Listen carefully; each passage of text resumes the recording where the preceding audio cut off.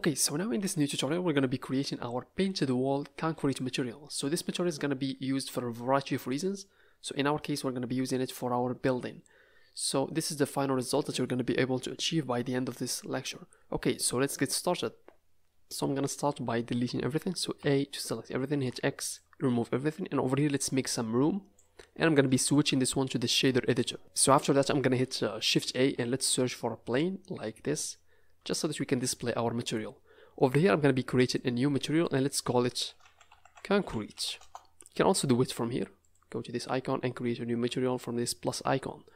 So our first step is going to be some Voronoi texture. So Shift A, search for a Voronoi. So we're going to be adding some distortion to this texture over here using some noise. So Shift A, search for noise texture.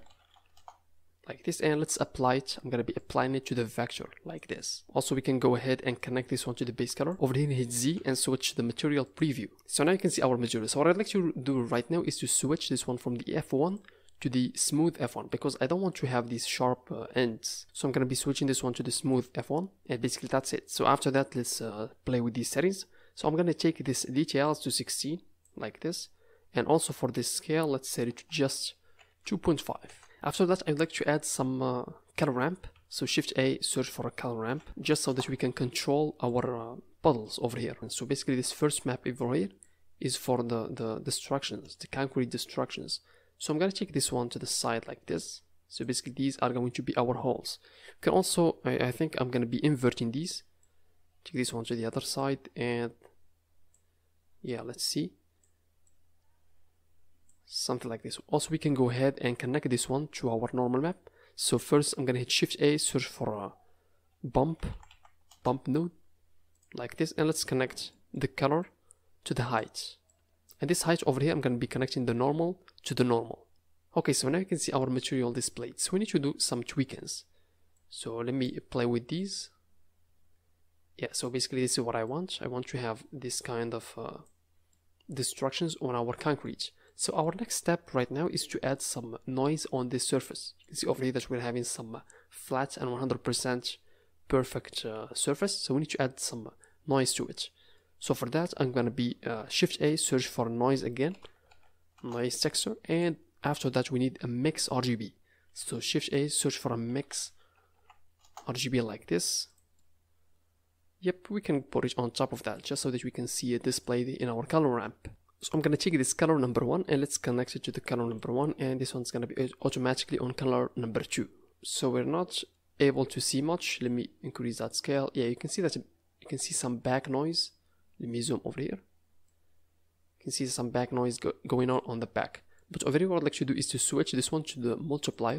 Let me go back and I'm going to take this factor all the way to 1.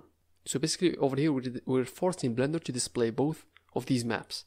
So over here, let me increase this one. I'm going to increase it to 10. And for the details, let's take it to 16. Nice.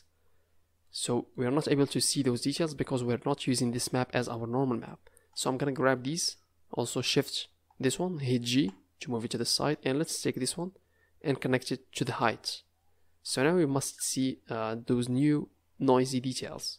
There we go. So, but we need to make some tweakings. So let me go back over here and Shift A, search for a color ramp again.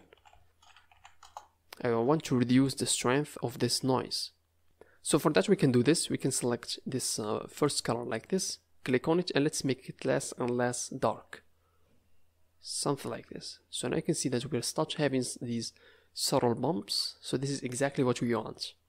Okay, so we got this. So our next step is going to be to work on our base color. So for that, again, let's use a color ramp. So basically this color ramp is the most used node in our work over here. So basically over here we're going to need 3 colors. First it's going to be a gray color. After that we need a white color, and the third is going to be some yellow color to display our concrete color. Okay, so over here let's make this one gray like this. Our second color, let's make it completely white, keep it that way, and let's add this one over here. Gonna move it to the side. And let's make this one, let's give it, for example, this color. Alright, so now let's make some tweakings. So I'd like to tighten these 2 nodes. So what I want you to do is to keep tweaking these hooks over here, keep moving them backward and forward, and you can achieve some nice results. Also make sure to tighten those gray and white values so that you can get some nice interesting outcomes. Okay, so this is for our colors. You can always go back over here and control these instructions over here by simply changing this position of these things over here. So if you tighten these like this, you will have less and less of those holes. Okay, so now our next step is going to be to add the roughness. So basically the roughness controls the reflection of our material. So before doing that, I would like to make sure that we are using the node wrangler. So on the add-ons, make sure that you are using this node wrangler, this one over here, just so that we can have access to these shortcuts like Control Shift and click. So basically you can see this map displayed using this viewer over here. So what I'd like to do instead is to use a color ramp. So Shift A, search for a color ramp, this one, and let's put it on top of that, and I would like to tweak it. So basically these black spots are going to be completely glossy, which is not the case in our real life. So I'd like to invert these like this, and for this black color, let's make it less and less black. Okay, something like this, yeah. Also for this one, let's make it, yeah, let me make it like this, because we don't want it to be too much glossy. So Control Shift and let's go back to our principal BSDF and let's see. So you can see it's still looking glossy. So we can go always back over here and let's make it white. So if you make it, oops, we are not using it as our color ramp, as our roughness. So connect the color to the roughness, and there we go. So now we need to control this one. So let's make it less white, like this, a little bit glossy. Okay. Also, I don't want to make it look too much bumpy. You can see it over here. So we need to reduce that bumps. So you can go back over here to this strength, set for example to 0.75.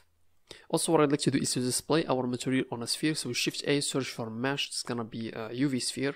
Right click, smooth, shade smooth, and let me choose that material, which is the concrete. So now you can see our material nice and clean. Also, let me hide this one.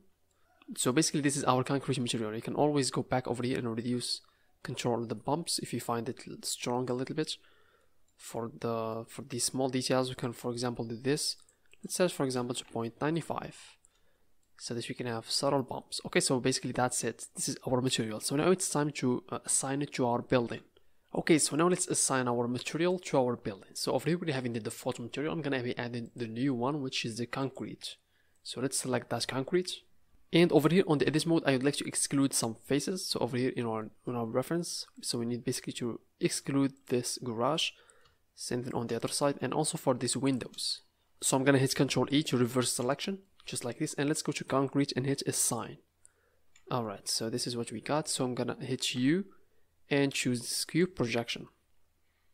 So this is our UVs. We can also scale them up. I think we need to scale them up. So S2, let's see. Yeah, something like this looks fine. I also did this. I tried to reduce that number of destructions that we have in our building. So instead of having something like this that looks really weird, so I tried to do it like this. Okay, so that's it. So this is for our concrete material.